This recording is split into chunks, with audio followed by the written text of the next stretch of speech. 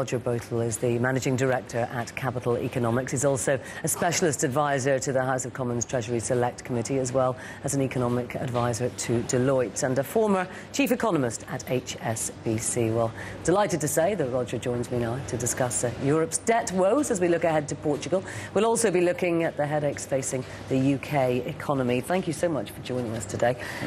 First of all, looking at Portugal, is this 7% a kind of a crucial barrier? Is it something to be watched for, or is it just a psychological number? I think it's a psychological number. And what's more, I don't myself think, actually, that everything's going to depend upon whether or not Portugal accepts a bailout. A lot of comment in the press to the effect that Germany and other countries want Portugal to accept the bailout in order to prevent contagion from spreading to other countries. I don't see the logic here. If Portugal accepts the bailout, I think the speculators will simply move on to Spain and maybe Italy just the same, because the issues will be unchanged by all this. The issues to do with low growth, huge debt. And indeed, that's exactly what's happened in the past. Exactly. We've already seen Precisely. this. So in a way, the longer that Portugal maybe is in the spotlight, that takes a little bit of pressure off Spain. It could be argued the other way.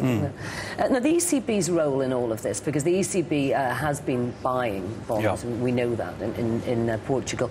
Should it be doing that? How much longer can it continue to behave like that? Oh, I don't know. I think this is really a second-order question, and the pressure is really on the ECB. It's in a very difficult position.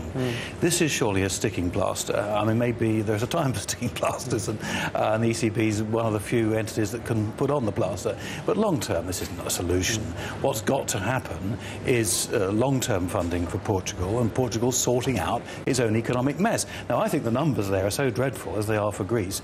I don't really quite see how they can sort out their economic mess. No, this is the longer-term, bigger picture issue, isn't it? Is what does the ECB do? Well, we're also going to see a change of president this year. When Jean-Claude Trichet leaves, is that going to signal I mean, it could potentially signal a different path for the ECB, couldn't it? Well, I may be naive, I don't know, but I always tend to think that individuals don't play that big a role in things like this. And really what we're talking about is fundamental economic forces. And the fundamental economic forces in this case are called France and Germany, and in particular Germany. What do they want from European Monetary Union? How prepared are they to dilute, in the case of Germany, some of its purity, shall we say, in regard to the operation of monetary policy? How far do they see the dangers? Are they prepared to countenance the possibility of one country leaving? These, I think, are the really big questions. But whoever's in power in the hot seat in the ECB, I don't myself think will make a great deal of difference. You don't think an Axel Weber figure taking over would change the complexion? Well, at the margin, I guess there's the risk he's going to be really rather more abrasive and rather more conservative, given what he's said. But the lesson of these things is, in the end, I think people get taken over by the institutions and the power structures, and we'll have to see. I think Angela Merkel is the person really that's got the power. And so, just as an overview, where do you think this will go? Do you think that one country, or more than one country, will simply have to leave? Can you think of a mechanism that's going to make it work? Yeah, I've said for some time that I think this is a botched monetary union, has been from the start. And essentially what's got to happen is that it's either got to go on to full political and fiscal union, or it's got to break up.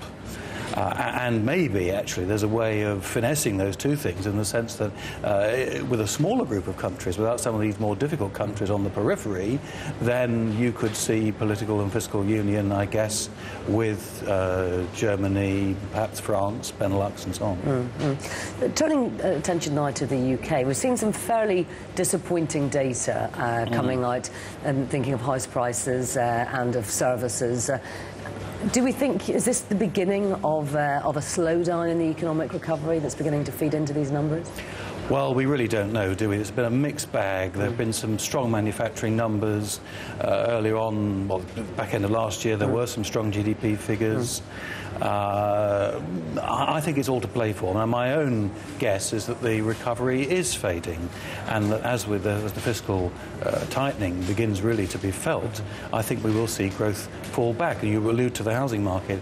That's potentially quite vulnerable, with the lenders now facing a shortage of money as the bank reins in its special funding scheme. So my guess is that the economy is going to fade. If that's borne out, what should this government do? Should those austerity measures stay in place? Well, there's a lot of talk about Plan B, and I'm not sure there's much they can do. You know, you're either going to tackle the deficit or you aren't. They've made it pretty clear they're going to try and tackle the deficit. They've announced a pretty tough plan. There's not an awful lot, I think, that they can responsibly do without losing an enormous amount of face and political capital. I would imagine that if the recovery does fade, that they'll look to the Bank of England to increase QE. On the subject of QE, we've got inflation that's sort of stubbornly high. There are voices saying that we should be raising rates, and yet also there may need to be a second round of QE. Well, I think it would be rather odd both to raise rates and do a second round of QE. That would be rather strange. So where do you lie on this? Again, this is a very difficult position for the Bank of England this time to be in. My view is that the bank should stick to its guns. It's argued that there's a lot of spare capacity in the economy, which will in due course bring inflation down. I think this is right. Inflation is going to go a lot higher, unfortunately, I think, in the next few months, but not due to, I think, as it were, fundamental underlying inflationary forces. I'm pretty confident that next year it'll come down quite sharply. So I think the bank should do absolutely nothing. Now, we saw Bob Diamond getting an awful lot of stick in today's papers over his appearance yesterday. The bankers' bonuses, it's a very difficult subject, isn't it? I mean, banker bashing is very easy, and resolving the situation seems to be very difficult for George Osborne to do. Where do you stand on this? Well, I don't think there is a great deal in the short term that the government can do about this. So my view on this is quite clear. It's absurd for governments to be laying down what bankers should be paid. Equally, the bonuses are themselves absurd.